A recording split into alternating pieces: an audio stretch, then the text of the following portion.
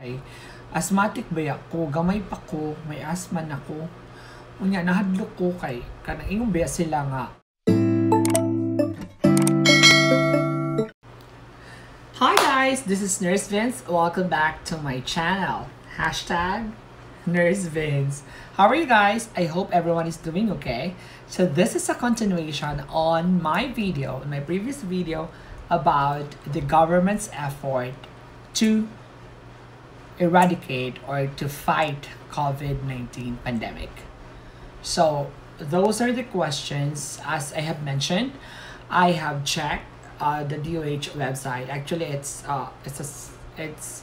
Health Philippines DOH website regarding the FAQs or frequently asked questions or ano yung mga madalas na tinatanong ng mga tao. So ito pa rin this is related to COVID-19 situation that we're facing right now, that we've been battling for couple of months. So since the pandemic started. So kaya I feel again that it is just relevant to talk about it.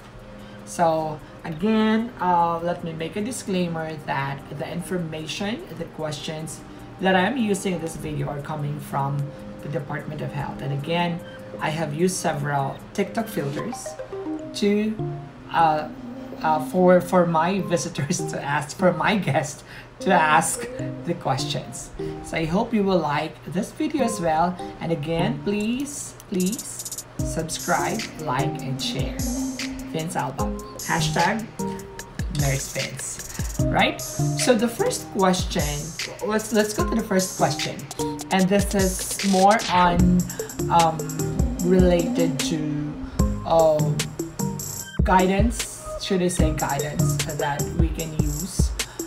This is not something new, hindi ito bago. So ay paulit-ulit natin dinirinig.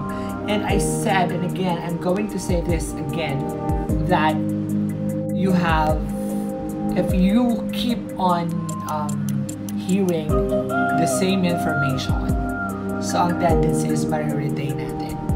So pag mariretain, mas maintindihan natin kung paulit-ulit natin sinasabi, kung paulit-ulit natin pinag-uusapan. So enjoy, and let's go to the first question. Hi Vince, I have a question. How can I keep the virus away from my home? So afraid.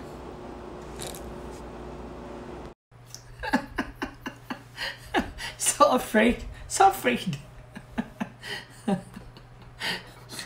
That is funny. Okay, that was a very basic question. How can I keep, sabi niya, how can I keep the virus away from my home? And I think that's very basic.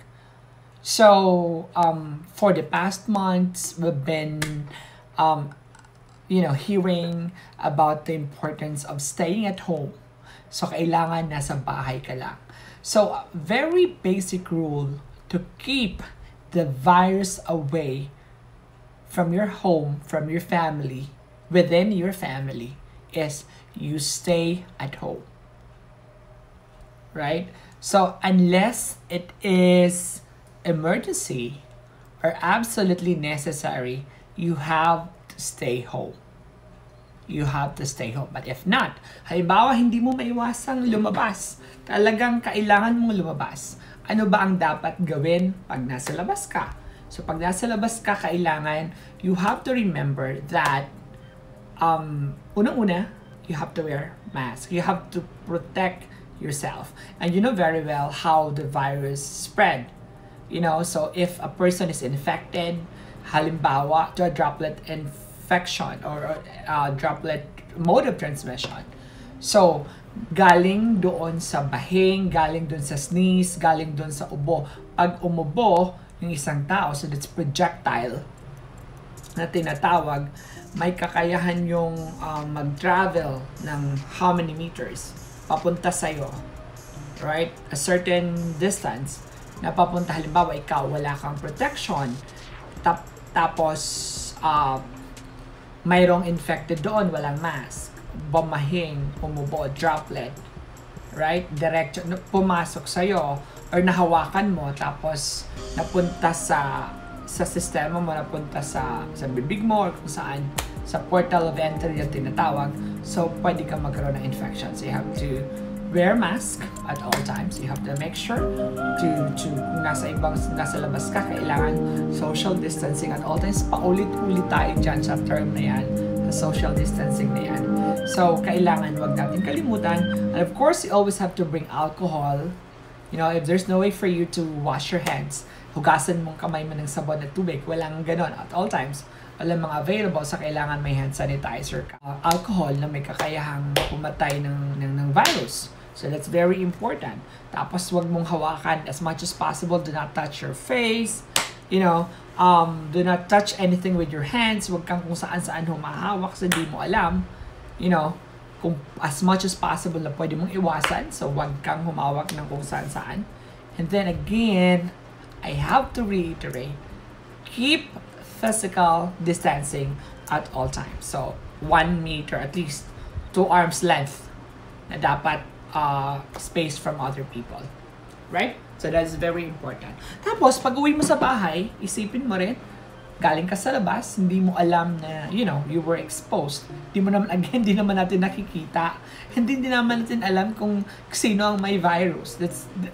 Ito ang Actually, ito ang pinakamahirap na kalaban eh. Kasi your enemy is invisible. Hindi mo siya alam kung sino meron dyan. Minsan naiisip mo yung mga taong lagi mong kasama. Kunyari, you know, very trusting. Kasabihin mo, naku, araw-araw naman kami magkasama niyan. Sa work, o ito kaibigan ko, lagi kami magkasama. You don't even know kung sila ay infected. You know, so hindi ka dapat, you know, magiging ano ka lang, so magiging kampante ka, magtatanggal ka ng mask, sabihin mo na ko, lagi ko naman yung nakakausap, lagi ko naman yung nakakasama. You don't even know kung ano ang kanilang pinupuntahan. You know, kung na-expose sila or what. So you have to be careful. Kahit pa yung mga taong araw-araw mong nakakasama sa trabaho, araw-araw mo, you have to protect yourselves. You have to protect each other. You know, for the spread of infection. So pag uwi mo, halimbawa, galing ka sa labas, so mag-spray ka. Again, mag-disinfect ka, mag-spray ka ng alcohol, tapos kailangan tanggalin mo before ka pumasok sa bahay. You know? Tapos wag kang dumiretso or you know, umakap, bumalik sa mga kasama mo sa bahay or sa pamilya mo. So you have to make sure that you have a designated area wherein you can just disinfect yourself. Kung as much as possible, kung pwede kang dumiretso sa banyo, maligo, halimbawa ganyan. So that's very important. Siyempre, tanggalin mo yung clothing mo na galing sa labas, lalo na kung wala kang mga protective gears na tinatawag, wala kang PPE. Tapos, linisan mo kung ano yung mga dala-dala mo. You know, laging may alcohol pagpasok sa bahay. Then sa bahay, laging may alcohol or sanitizer. Tapos, maligo ka kaagad. Take a bath as soon as possible pagdating mo sa bahay. Kung meron ka mga gloves or mask, you have to remove it as well in a separate bin. Again, very importantly, you have to stay home. Keep physical distancing. I hope I have answered your question. Thank you. Hi, Nurse Vinz. May tanong ako. Ano po ang dapat gawin pag nagkasakit ako ng COVID-19?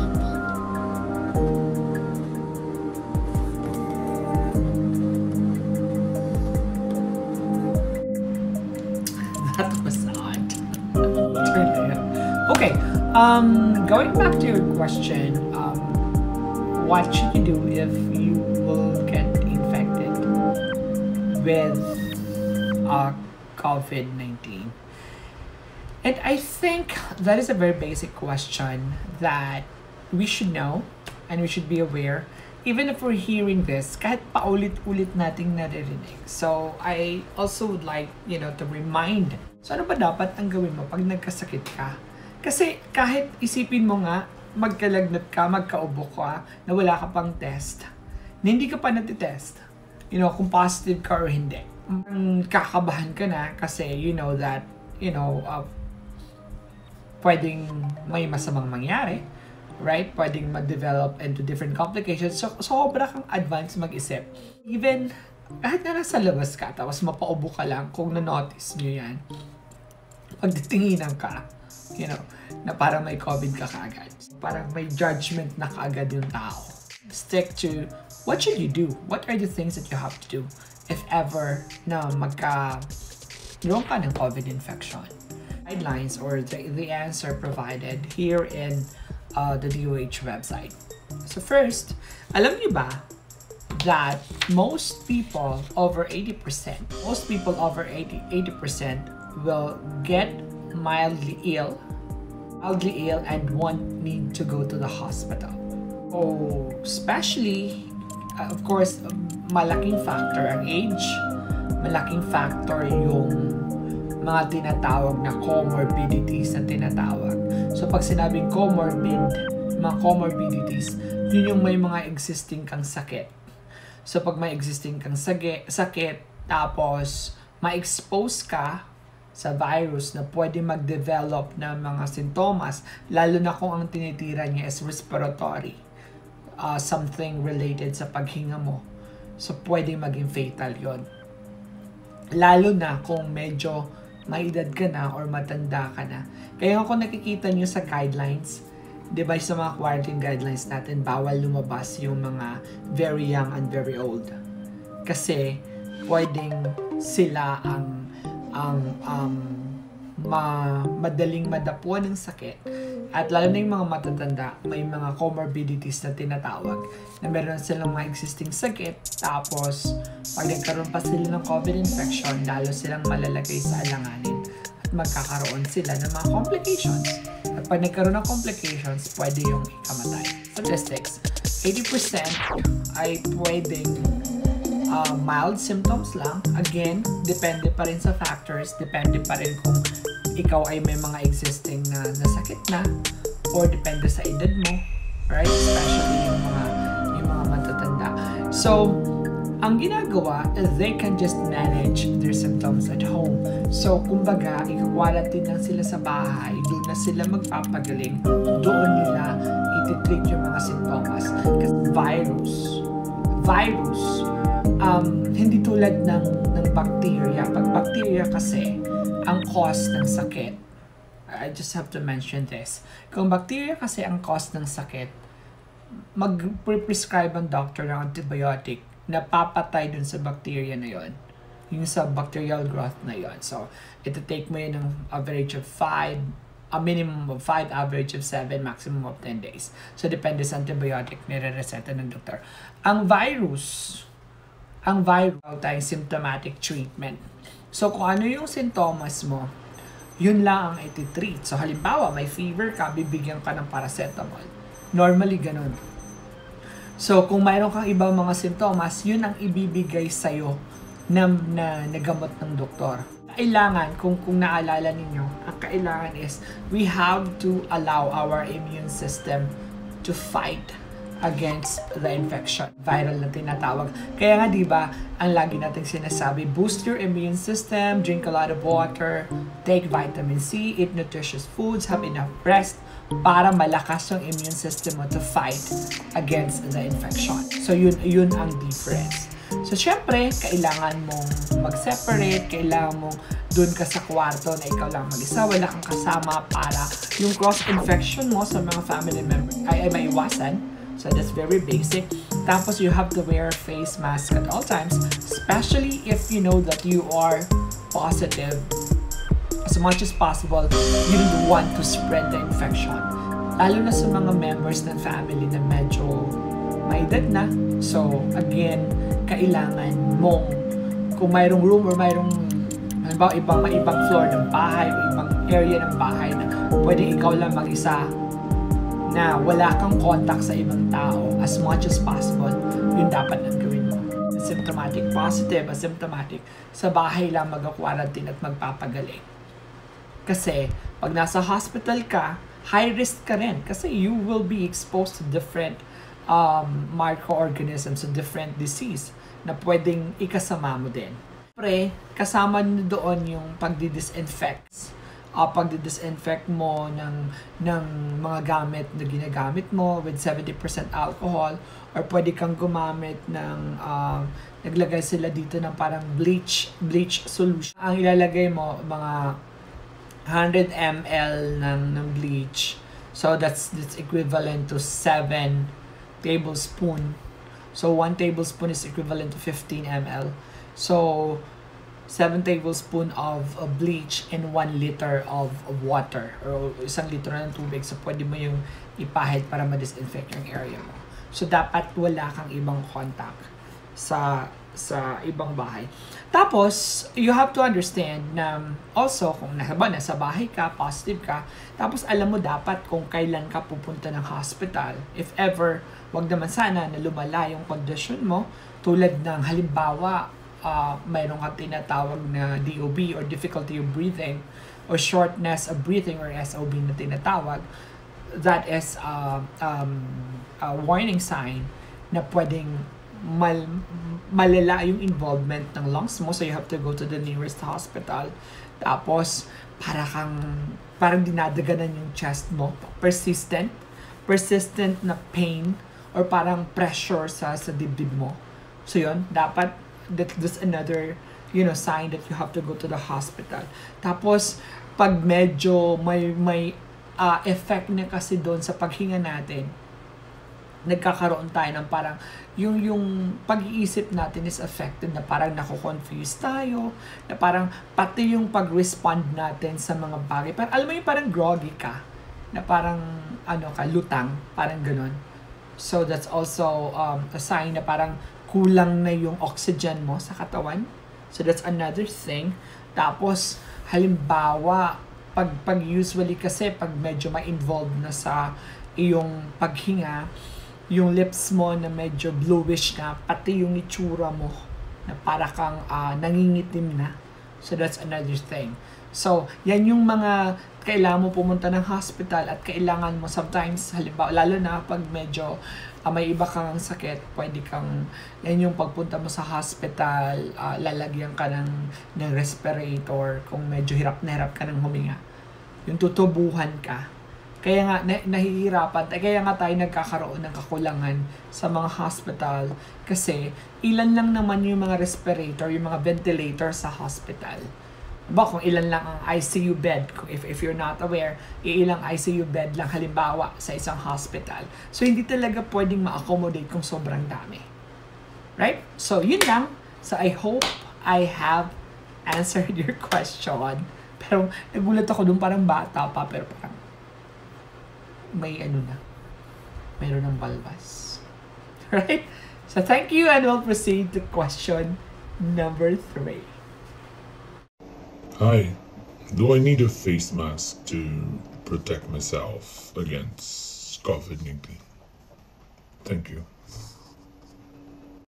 Hi, so that was another filter. Okay, so I think that's a very basic question. Kaya nga gusto ko siyang pag-usapan. Wearing face mask. Do I need to? Of course, you need to. Right? Pero we have also to understand that wearing face mask or pagsusuot ng mask does not protect you alone for COVID. So there are other things that you have to do as well. So sa side ng positive, you have to wear face mask. Sa side naman ng ibang tao, dapat din you have to wear to protect yourself. So yung positive to protect other people, especially kung nandiyan ka sa bahay or nasa to protect in order to avoid to infect other people. So the general public, as mentioned and always reminded by the Department of Health, the general public should wear face mask at all times. Again, kahit pa naka-mask ka, you have to make sure that you are maintaining at least 1 meter distance from each other. You have to cover your mouth and nose when coughing and sneezing. So as much as possible. So mayroon ka ng face mask, you still have to cover it. You have to wash hands frequently with soap and water. And then, kung wala kang means, as I have mentioned earlier, you have to use alcohol or hand sanitizer. you are healthy, for example, it is okay to use do-it-yourself face mask. Marami ako nakikita, marami mga improvised face mask.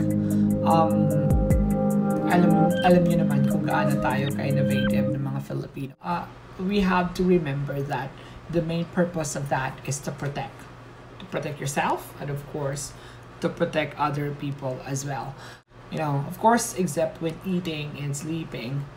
So, syempre yung ating mga medical frontliners, alam naman natin some they're, you know, fully equipped, may full gear sila ng PPEs, because we have to make sure that we're also taking good care of them, you know. So yun lang ang importansya ng face mask. Paulit-ulit nating nire-remind, paulit-ulit nating pinag-uusapan, because it's very important on how we should prevent the spread, or at least we should stop. If we can stop, at least we can minimize the spread of COVID infection. So I'll go to the next question. Hi, Nurse Vinz. May nalang ko'y pangutana kay asthmatic ba ako, gamay pa ko, may asthma na ko. Unya, nahadlok ko kay, kanang ingong ba sila nga, kanang prone ko no magkasakit ang naay kanang, o delikado ba, na kay kanang gibatsyag na daan. Unya, ang asthma ba kay sa baga ba na, muna mahadlok ko kay, kanang respiratory ba ako no, ang kuan, ang COVID. Muna na ako'y pangutana o sa uban po na ako mga kanang kailang may mga asthma. Muna ang pangutana. Salamat kaayo. Wow, that was interesting. I like that filter.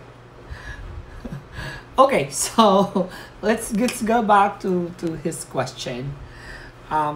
What if you're asthmatic? So meaning, may asthma ka, then you get infected with COVID.